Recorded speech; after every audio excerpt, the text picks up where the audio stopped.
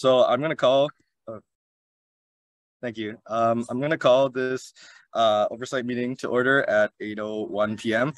Before we start, I want to say that we SFSS respectfully acknowledges that we are located on the traditional unceded territories of the Coast Salish peoples, including Musqueam, Squamish, Tsleil-Waututh, Coquitlam, and Katsi nations. You guys already know, unceded means these territories have never been handed over, sold, given up by these nations, and we are currently situated on occupied land. So nextly, I'm going to go over roll call of attendance. So I'm just going to go down the list. Firstly, mathematics, if you could state your name, pronouns, and any access needs. So yeah, firstly, mathematics. Yeah, so hi everyone, my name is Ben Tischler, pronouns he, him, his, and all of my access needs are met other than I am multitasking at the moment, and that's why Aaron is sharing today. Thanks, Ben. Nextly, cognitive science, that would be myself. My name is Aaron, pronouns he, they. Access needs, I am outside right now, so you might hear some bird noises. But yeah, nextly, communications. Hey everyone, my name is Alan Ripke, pronouns he, him, and yeah, all my access needs are met. Film, or never mind, sorry. History. Hit the wrong button, but that's fine. Hey everyone, my name is Matthew Reed. My pronouns are he, him, his. I'm calling from the stolen and ceded lands of the Katsi-Wasonic, Kwantlen, Semiahmoo, Stolo, and Coast Salish nations, and all my access needs are met at this point. Nextly, 3.2, society staff, administrative assistant, Simmer. Hey everyone, my name is Simmer, and I go by he, him, and they pronouns, and all my access needs are met. Thanks, Simmer. Yeah, so next, number 4, consent agenda. So yeah, the motion reads, be it resolved to adopt the consent agenda by unanimous consent.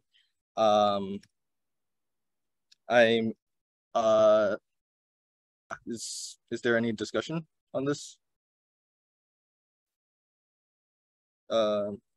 Yeah, seeking unanimous consent. If you wish to dissent, please use the Zoom hand feature and I'll record your vote. If not, we would move on. Yeah, so nextly, adoption of the agenda. So the motion reads, be it resolved to adopt the agenda as presented. May I get a mover? History. History moves. May I have a seconder? Matt. Communication. I heard communications, so communication seconds. So yeah, is there any discussion to this? And seeing as there is no discussion, if you wish to dissent, again, please use the Zoom raise hand feature and I'll record your vote. Seeing as though there's none, the motion to adopt the agenda is carried unanimously. So yeah, nextly, number 11.1, discussion items, review on the July 16th to 31st work reports submitted by mathematics counselor Ben Tischler. So just as regular, bring up anything you may think needs correction or changes on this executive work report. So yeah, I will just go down the list. Matt, you're up on the list. A couple things I noted from the specifically, what was the one that was in July, work reports in July. There's a number of them that are not done. I think I noted that Abby's was actually not completed. Meanwhile, his August work report has been completed, so I think that is something to make note of. Something else I noted primarily within Nikki's work reports is that she, as we have asked execs in the past to, when there is no applicable next steps, to just say not applicable within that section, just to make it look a little bit more complete, a little bit more full. That seems to be lacking in Nikki's report, so that could be beneficial. Yeah, Ben, you're next on the list. Okay, Matt just actually mentioned a lot of what I was going to say, but yeah, the only other things that I wanted to note are that on the VP events report, just filling out a little bit more detail on this July 21st staff meeting. on the VPUAA's report, just like filling in some of the total hours sections and adding a bit more detail under working groups.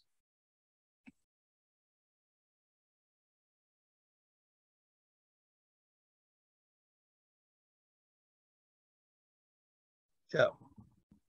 If there is no other discussion about the review on July 16th to 31st work reports, then I will move on to 11 point. Sorry.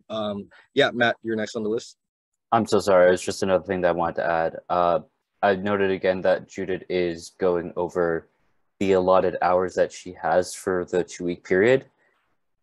As this is a very frequently occurring instance, I would like to suggest through email perhaps that she have her workload be redistributed, or another look should be taken at how much time she's spending on specific aspects of her job. Yeah, I'm next on the list. Yeah, to respond to that, I was just wondering if we would like to include that in the email that we would send. Just just like, hey, Oversight cares about your mental health.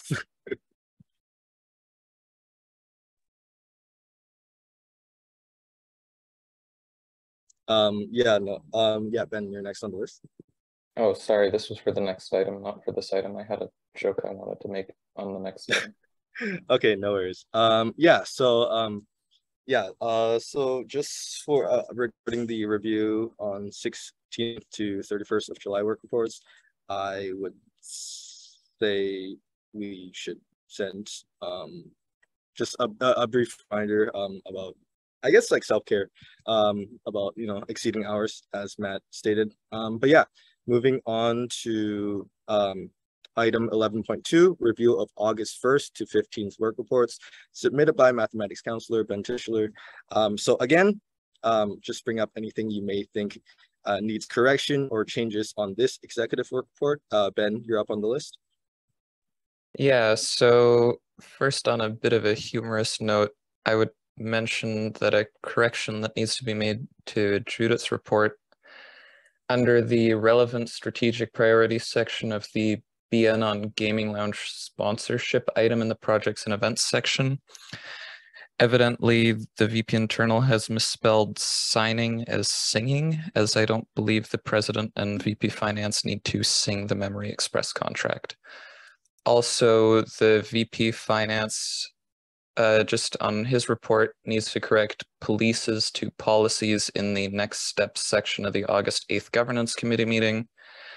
And just to note, there are still a few reports on this that are not complete yet, though I'm unsure about extensions at this time. But VP internal, VP external, and VP finance reports look all pretty much complete to me, and I agree a general reminder is just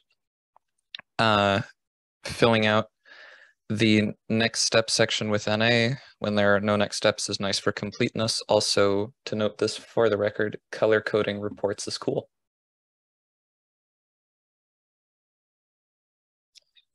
Alan, you're next on the list. Yeah, nothing really too much to criticize. Pretty much agree with what Ben said. The only thing I thought that was worth looking at is that Ishana went like into 3 decimal points for all the hours. And I mean, yeah, it's great that she's keeping track of like every single minute, but I feel like maybe it'd be worth mentioning the email, just saying like you don't have to be as exact. Maybe that's too much work for her to count. Maybe it's a thing where she's just putting the numbers in, like coding it through Excel, so that sum just appears. But if that's not the case, then I feel like maybe she's working a bit too hard with the hour counts. Matt, you're next on the list. Similar to what has just been said, like for the most part, things were good with the reports as far as I could tell. There were several instances, aside from just Ashana's work reports, though, going back to Nikki's, where there's just more information than is necessary. Like Ben said in the chat, 1 to 2 decimal points is usually sufficient. Something I also noticed actually a little bit more with this work report from speaking to Nikki specifically, there seems to be some absences of information, like when describing like the summary of the meeting. I noticed that in a few instances that was actually missing, or like the reason for the meeting, it was very bare bones and not helpful.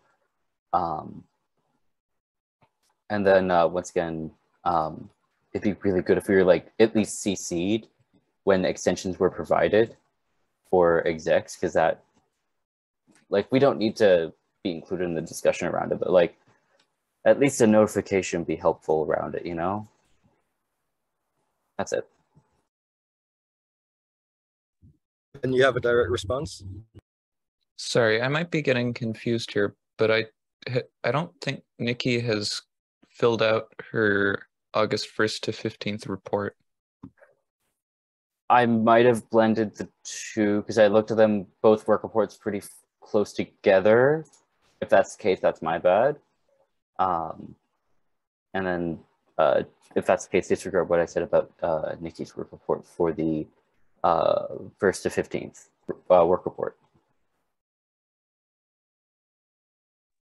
Yeah, I am next on the list. I just wanted to re-emphasize, like many have stated in the chat, the color coding, subtle thing, but it does go a long way in terms of ease of access and accessibility in reading work reports. So yeah, just wanted to re-emphasize that color coding.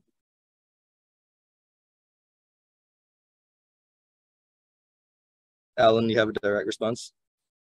Yeah, like I also think it's a good way for execs to also organize their own work reports. It might give some a bit more organization for them, but I don't know the right way to say that without it becoming in a patronizing or condescending tone in an email. But I guess, yeah, it's encouraging for both our reading and their own writing.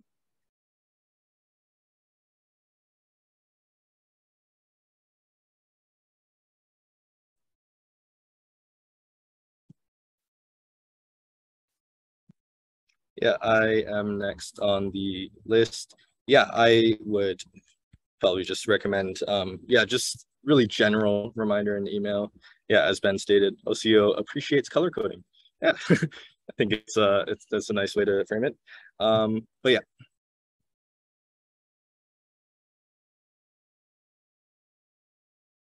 If there is no other discussion on this item, then we can move on to our final item of the agenda.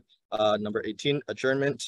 The motion reads, be it resolved to adjourn the meeting at 8:14 p.m. May I have a mover? History. History moves, and I heard math, so math seconds. Yeah, if you, is there any discussion on this? If you wish to dissent, please use the Zoom raise hand feature and I'll record your vote.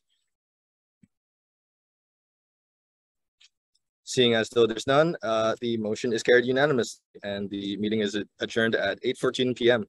Thank you all.